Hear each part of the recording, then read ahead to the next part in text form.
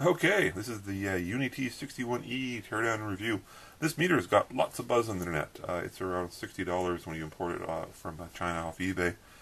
And for that price, there's actually a whole bunch of decent capabilities. The first thing you note is it's a 22,000 count DMM.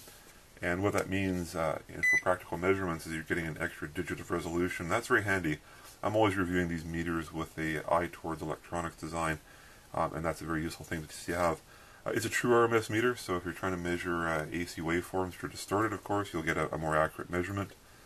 Now, like a lot of UNI-T meters in this sort of range, they have an optical port in the back, and they provide you with a serial cable for a personal computer. And that basically allows this meter to be used as a low-end data logger, which is quite nice. And the fourth thing that's nice about this meter is actually it's very accurate. Some of the ranges are 0.1%, which is very good indeed for a $60 meter. Now, there are a couple things on the meter which aren't as good. The voltage rating for current measurements is only 250 volts. We'll open the meter up and see why that is. That's a reasonably low voltage. And one thing that's not on the meter is the ability to do temperature sensing. However, why don't we go around the dial here and just see what the meter does provide. It's a voltage measurement range, both AC and DC volts. There's now a millivolt range, and that's actually very useful for electronics design. Of course, the resistance, the ability to measure resistance, there's a diode checker and continuity. Nothing too remarkable, but obviously pretty critical for a multimeter. A capacitance meter, again, this is really speaking towards a decent meter for electronics work. A frequency counter, now it's only a 5-digit meter, of course, so it's not super accurate, but definitely you could probably find use for it. And then 3 ranges in the current, including the microamp and milliamp range, and those are pretty helpful for electronics design. So, looks really promising. Okay, so the meter is obviously in parallel with another meter here, the Fluke 17B. This is a 22,000 count meter, and the Fluke's a 4,000 count meter. They're both in parallel, and I've got them connected to a power supply. And I'm doing that so I can show how you get an extra digit of resolution on the meter.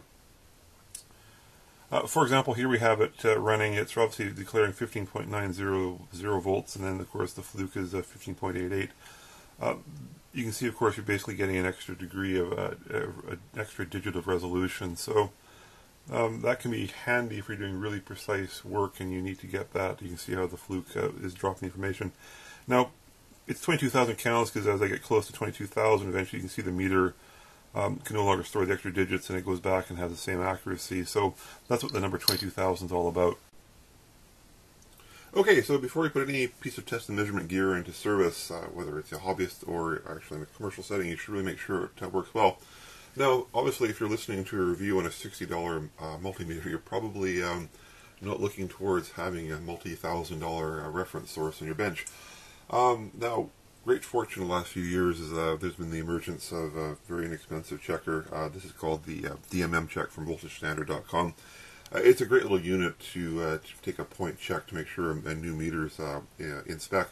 And in fact, actually, you can use it periodically just to make sure a meter's not drifting off. So, okay, so first test, DC voltage. The reference source is a 5-volt output, plus or minus 0.01%, and the meter's accuracy is 0.1%. So our reference standard is 10 times better than what we're trying to measure. So that's good.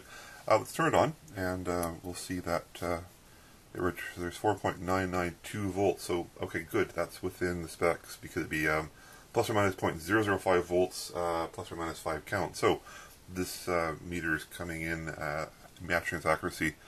Now, I won't go through all the ranges, but I will tell you that for everything I could measure with the DMM check, the meter matched its capabilities. So that's good. So the out-of-box accuracy that UNI-T is claiming seems to be standing up to inspections. Let's take a look at the data logging capabilities of the meter. Now, I've slid off a little protective shield that's on the meter. UNI-T seems to be pretty universal in this construction, but this little thing slides on and off, and then the cable slides in.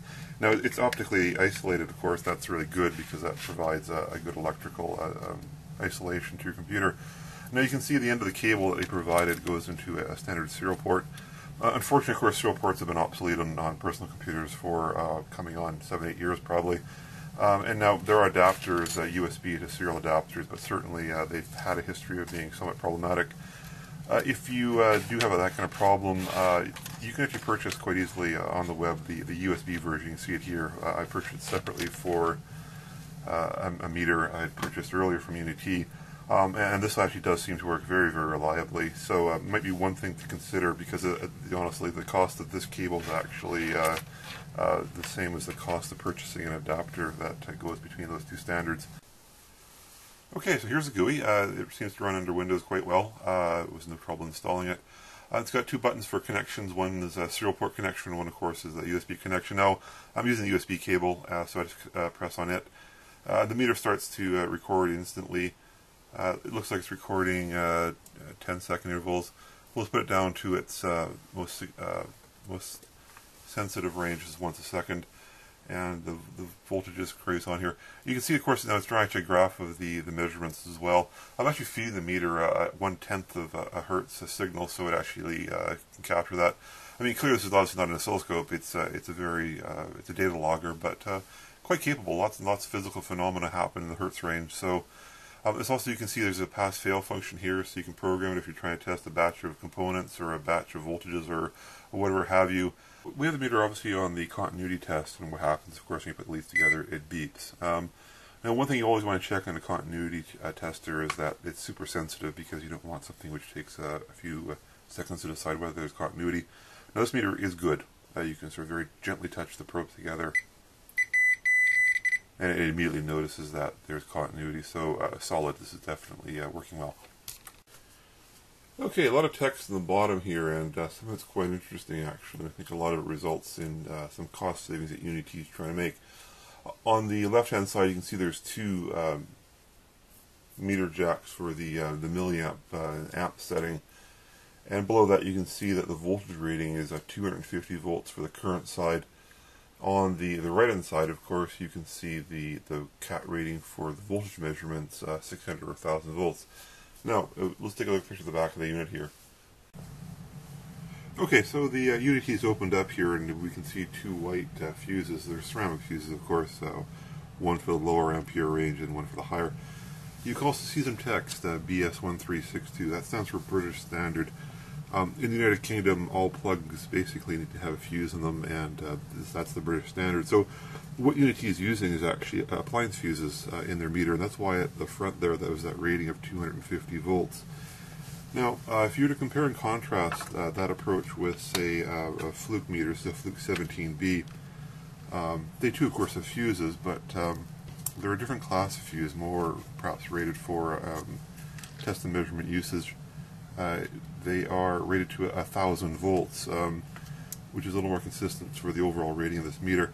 Now, the other thing you can see here, and that's one thing that was sort of seen if you look at a video I did on the 61C, you can see some larger footprints here, and I believe those are actually sized such that you could put an HRC fuse into those locations. Now, one viewer of the UNI-T 61C video actually contacted me, and he opened up his meter. He bought one from Germany, I think locally in Germany, and UNI-T had shipped it with a larger fuse, which looked like the HRC fuse we just saw in that fluke there. So if you buy this meter out of eBay, like I did, straight from a Chinese distributor, it's likely that you're going to get the BS1362 fuse and, of course, that 250 volt rating.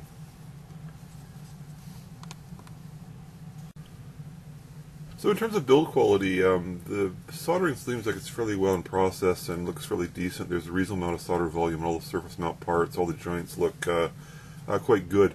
That's important, because obviously if you're soldering processes out of spec, you have a chance of not putting enough solder on your components, which would of course then eventually result in maybe a disconnection in the meter malfunctioning.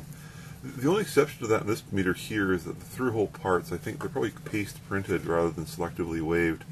And what that means here is a really good example. Up here there's a capacitor, and you can see that when the capacitor leads go through the circuit board, there's not this component here. There's not a lot of solder volume going through the via, and that's unfortunate because it's a slightly weaker solder joint. You can also see, unfortunately, this particular component doesn't look like it really fits that well. I think they had some Z-height problems. It gets switched down, and you sort of get exposed leads sort of a little bit too close for comfort on pads. So That's actually the only thing you could really comment to the negative on the meter, though. Up here you can see a light emitting diode. That's for the serial communication port back to the computer. Obviously you want to optically isolate or electrically isolate the computer from your meter, because obviously for measuring high voltages you don't want to necessarily connect them to the mains ground, which the PC would have on its serial shell. So a good safety move, obviously. You can see as you look down on the sides here, these holes, there's a golden sheen to them. It looks like it's an ENIG plating. That's essentially a gold-plated circuit board. So as you can imagine, gold-plated circuit boards offer fairly decent soldering characteristics. The potentiometers, there's no service manual for the meter that I can find, but as with any UNI-T meter that I seem to have torn down, the data sheet for the actual controller can be found easily on the web, and it doesn't take a lot of effort to actually sort down what these potentiometers do. They are not locked down with any sort of nail polish or epoxy or any sort of thing which would prevent the potentiometers from moving, so that's a pretty minor quibble. You can see this is a spring here, of course. It conducts to some shielding on the back of the meter here. And that's important if you're in a high EM field environment. You of course don't want the meter misreading because of stray fields. Yeah, you can even see there's actually some of it wrapped around the front as well. So again, it tells me that someone's taken a fair bit of thought actually in this meter. Although it's not an extraordinarily expensive meter, it's got some nice attributes, which tells me that somebody did give some thought to the construction of the meter. Down here, for example, as well, you can see there's a cutout. Essentially, circuit boards have a finite conductivity, but if you really want to make sure something gets isolated, you can put a slot in the circuit board. There's another example up here. Air is obviously a better insulator than circuit board material, so you often see slots there. Again, it tells me that somebody's taken some care with the design of this meter. Down here we have the standard jack that seems on the UNI-T meter. They come through a barrel, and then there's a tab that goes off the circuit board. That's actually good because that strain relieves the circuit board from the jack a little bit. You obviously get a lot of mechanical force as you drive home a lead, and that can sometimes fracture solder joints. So UNI-T's approach offers some strain relief. In terms of foreign object ingestion, obviously if you drop an electronic component in your meter, you don't want that meter to malfunction with that component rattling around in it. This little post back here essentially seals off the jack here, so foreign object ingestion is a little bit more difficult. Some of the extremely low-end meters that I've taken a peek at, unfortunately, aren't too sensitive to that, so UNI-T has made some provisions there. Other than that, actually, there's really not much to comment. Here's the UL number.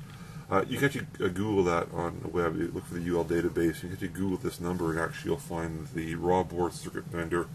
No surprise, they're actually, of course, in China. Okay, that was the UNI-T UT61E.